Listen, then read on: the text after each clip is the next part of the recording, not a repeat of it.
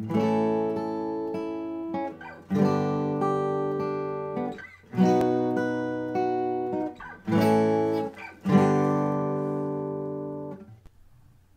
been invited to submit a paper for a special issue of the journal Frontiers in Human Neuroscience. The topic is electromagnetic field theories of consciousness. At first, I was quite surprised to be given this invitation. After all, my framework, the TICL, is not an electromagnetic field theory. Having read JohnJoe McFadden's recent article, Integrating Information in the Brain's EM Field, the Semi-Field Theory of Consciousness, I think I understand their interest. McFadden argues that the brain implements algorithms in a global EM field and that it does so in space, not in time.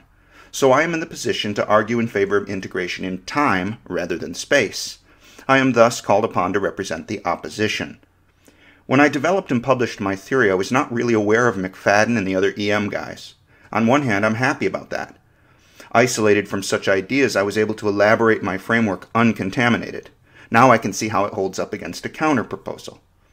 I am supposed to send in the abstract, which is a short summary of my contribution by the end of April, so I'd better get to it.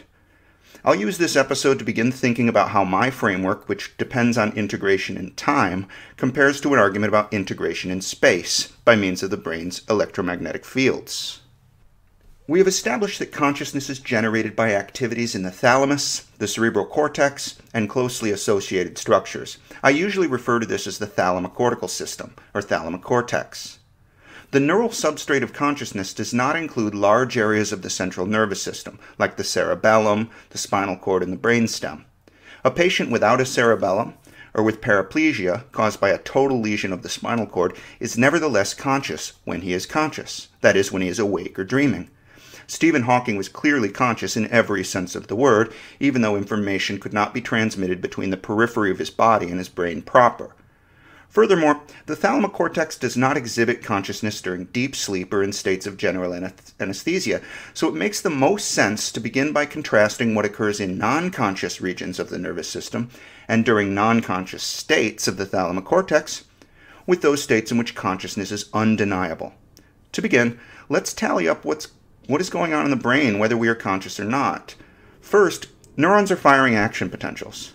The brain is not shut down or suppressed in activity during non-conscious states.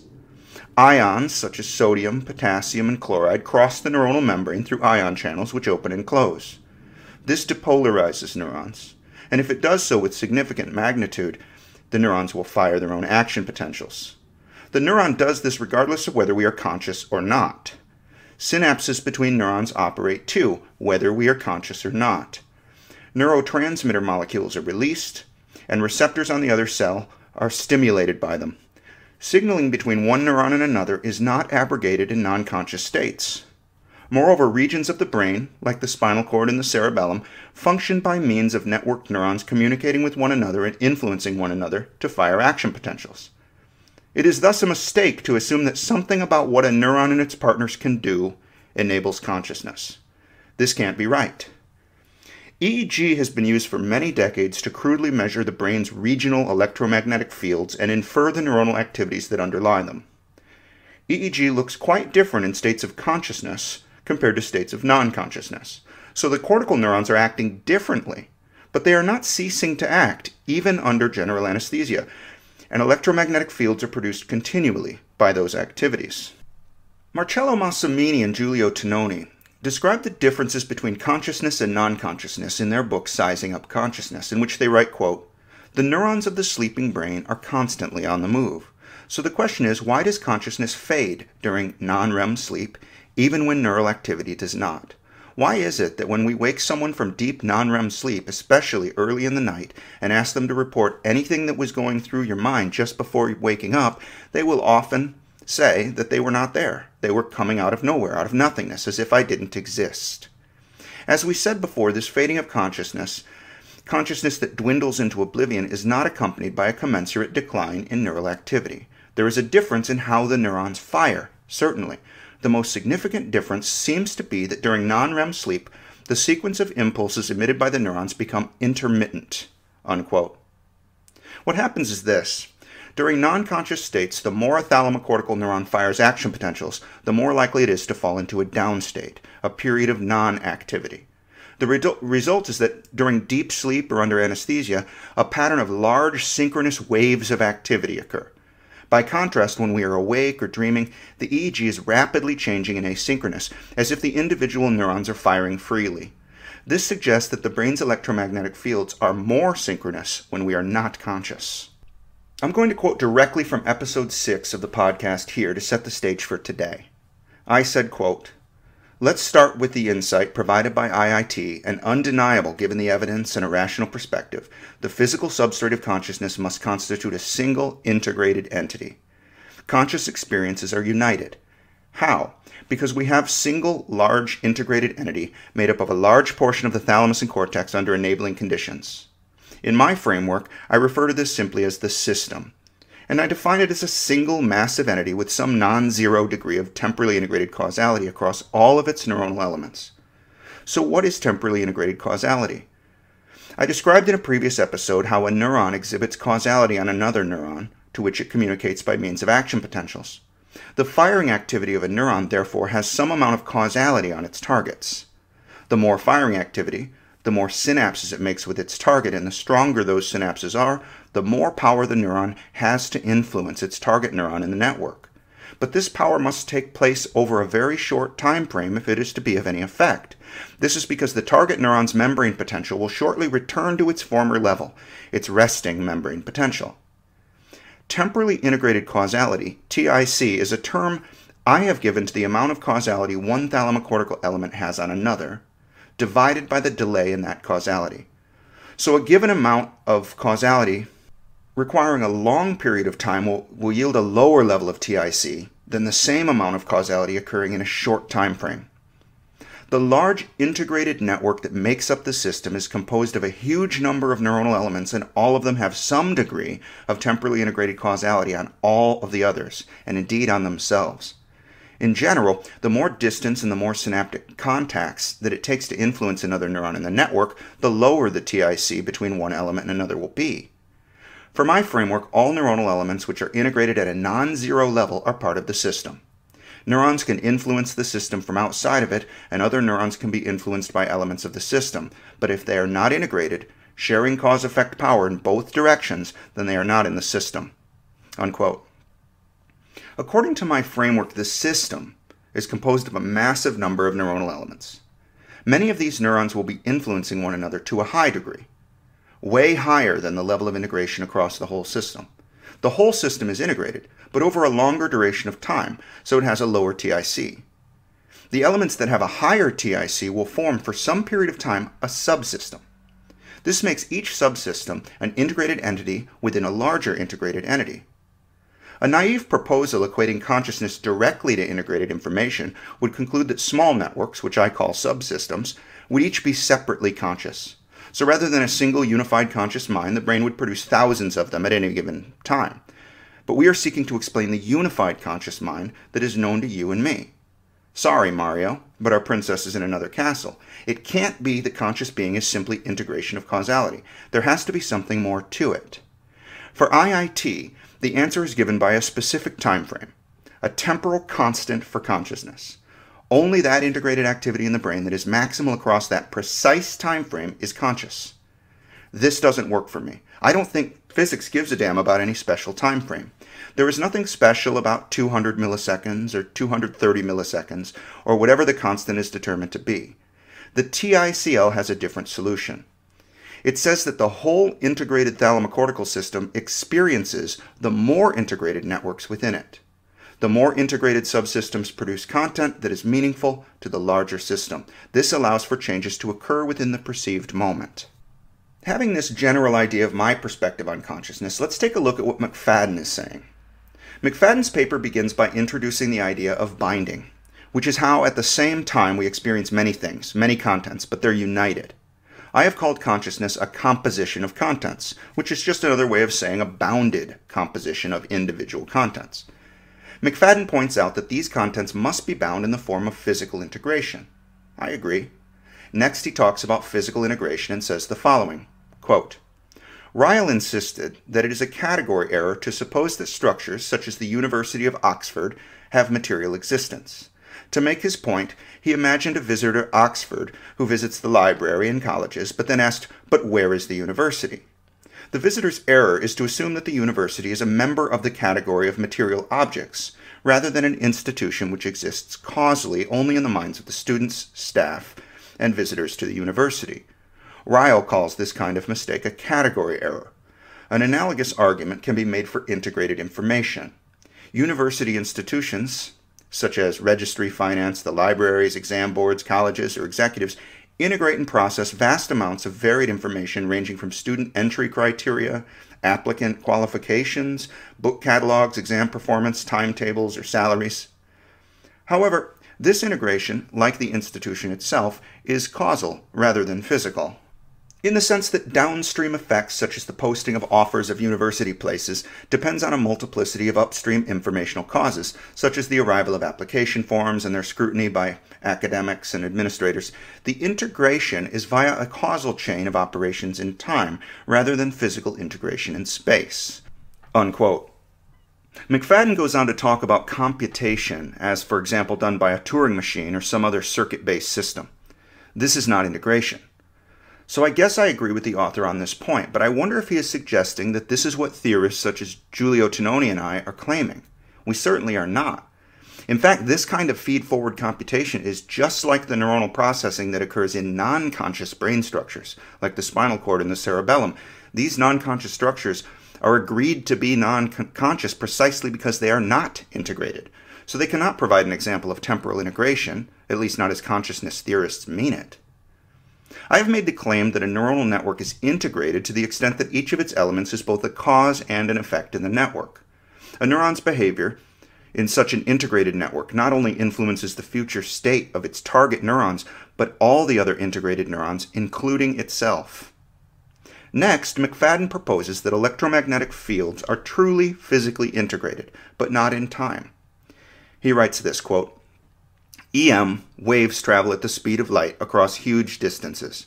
However, their strength is subject to an inverse square, electric component, or cube, magnetic component law, so that the EM field perturbation of a single neuron rapidly falls off with distance.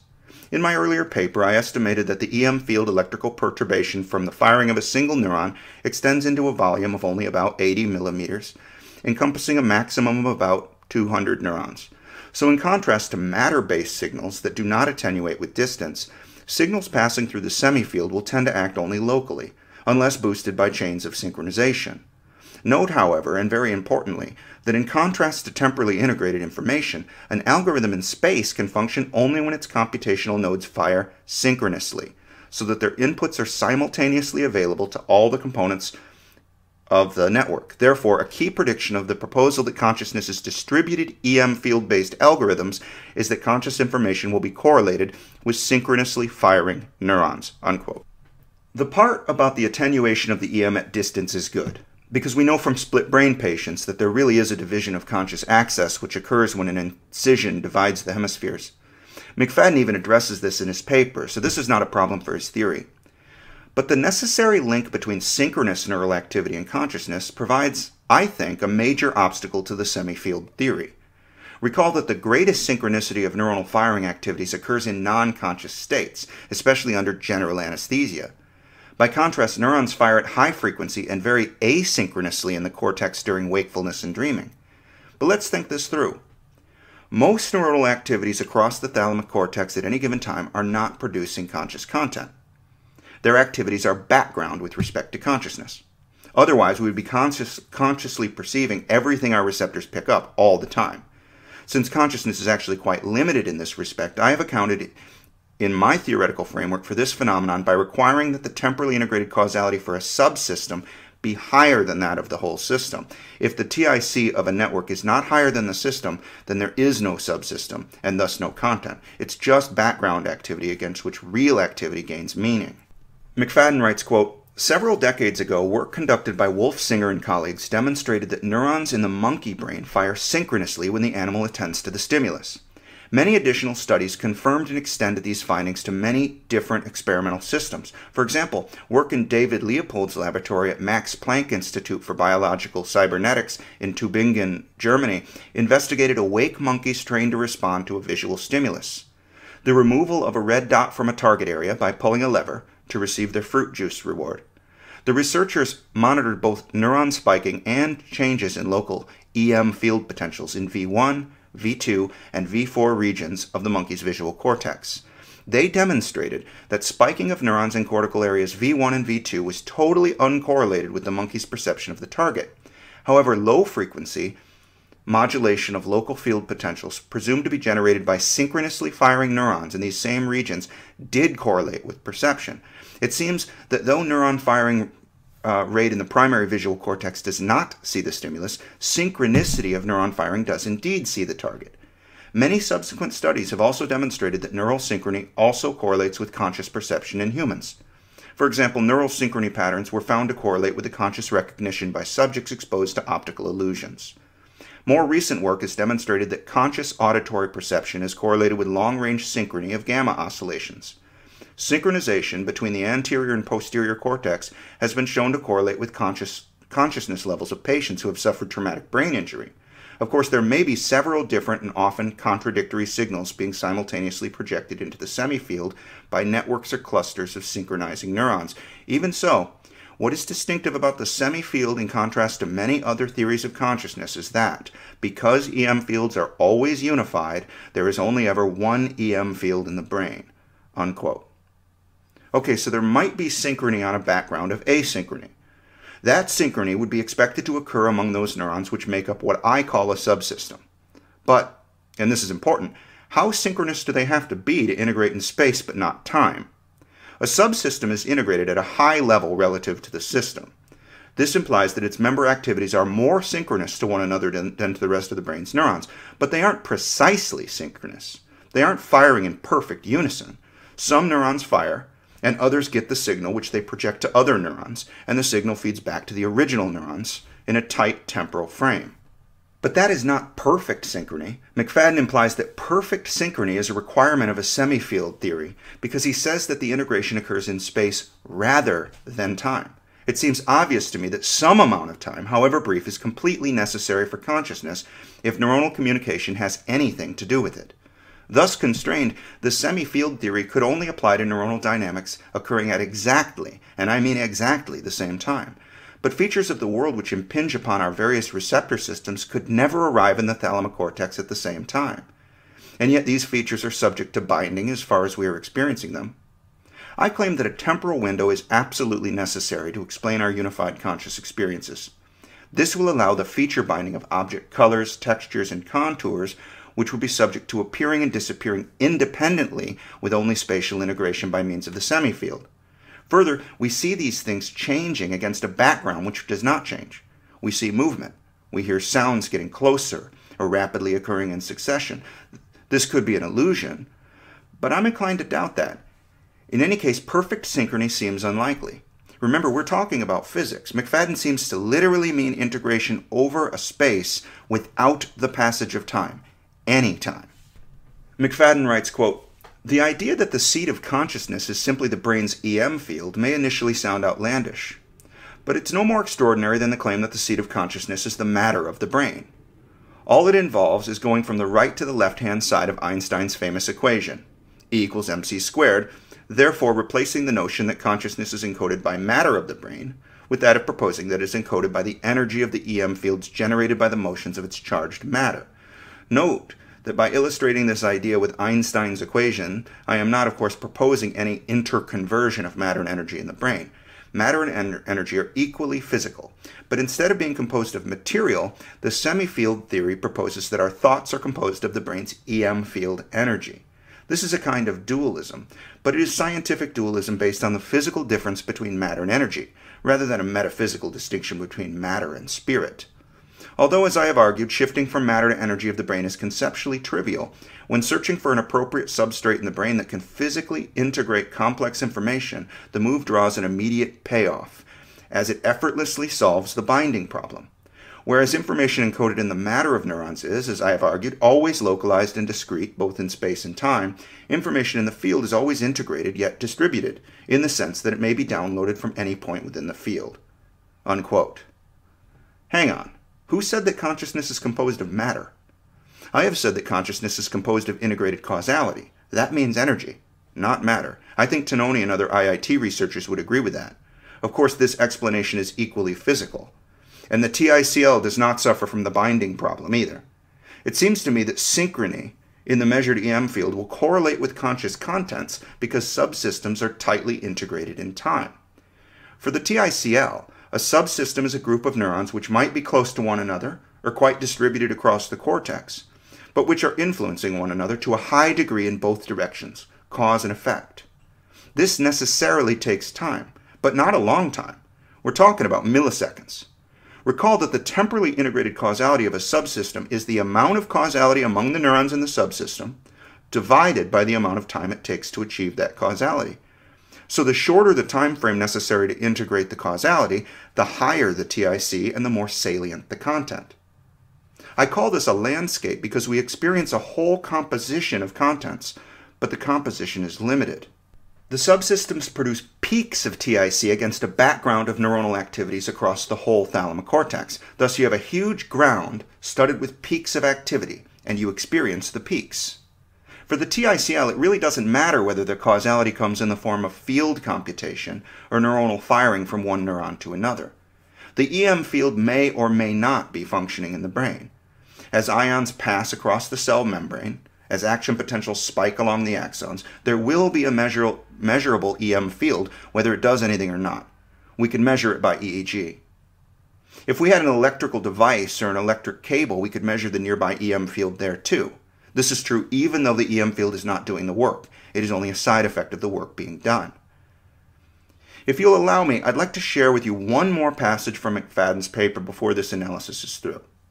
He writes, quote, "What is distinctive about the cemi field in contrast to many other theories of consciousness is that because EM fields are always unified, there is only ever one EM field in the brain. The dominant information in consciousness will then be the one that is associated with the strongest EM field perturbation capable of modulating neural firing within that singular field. This has been demonstrated in numerous studies. For example, the 2005 study that demonstrated that increased gamma band synchrony predicts switching of conscious perceptual objects in classic binocular rivalry. Similar switches in EEG or MEG patterns have been shown to predict conscious percepts in numerous studies, opening the possibility of mind reading by decoding brain EM field signals. In nearly all of these studies, the conscious percept corresponds to the dominant EM field signal, suggesting that competition between rival percepts is resolved through positive feedback loops within reentrant circuits, leading to what Dehaene calls a global ignition, or avalanche of the dominant signal. Therefore, in contrast to other theories of consciousness, such as global workspace or integrated information theory, IIT, that use arbitrary or ill-defined thresholds for access to consciousness, the semi-field relies on a measurable physical parameter, the strength of EM field perturbations that are capable of modulating neural firing, to differentiate between conscious and non-conscious brain information. From a neuronal perspective, there appears to be no obvious reason why synchrony should make a difference to neural processing. Neurons deliver the same information and perform the same informational processing whether or not they are firing synchronously. Of course, many theorists of consciousness do incorporate neural synchrony by, for example, viewing it as a signature of the reentrant neural connectivity characteristic of globally distributed neuronal circuits that are proposed to underpin consciousness, or a consequence of coincidence detection within neurons involved in conscious thoughts. Yet neurons need not fire synchronously to distribute information globally, and reentrant circuits need not necessarily fire synchronously. Similarly, there seems to be no obvious reason why conscious neural processing requires coincidence detection any more than non-conscious neural processing, as they both perform temporal information integration. So synchrony per se is neither a necessary nor sufficient requirement for consciousness in matter-based neuronal models of consciousness. As far as I am aware, it is only in the EM field theories that synchrony plays an obligatory role in conscious information processing." Unquote. The TICL does not require synchrony of neuronal activity, but near synchrony in the field potential is expected for the most salient contents of consciousness, because once again, the TIC of the subsystem producing the content is the total integrated causality across the subsystem's elements over the duration of time required. This implies that the shorter the time frame required, the higher the TIC. So all other things being equal, the closer to synchronous the subsystem's causality is, the higher the TIC. This accounts for the same evidence that McFadden cites in favor of his semi-field theory. The difference could be established experimentally by measuring the synchrony with high temporal precision. I think we will see that what neuroscientists generally mean by synchrony is not perfect synchrony as the semi-field requires, but rather synchrony over a window, not in space after all, but one which opens in time. The window in time is the present moment as we experience it. When there is nothing in the window, we are conscious of no content. But when all of the system's activities are synchronized together, the window itself is closed. There is no distinction to be made between background and signal, and consequently, there is no consciousness.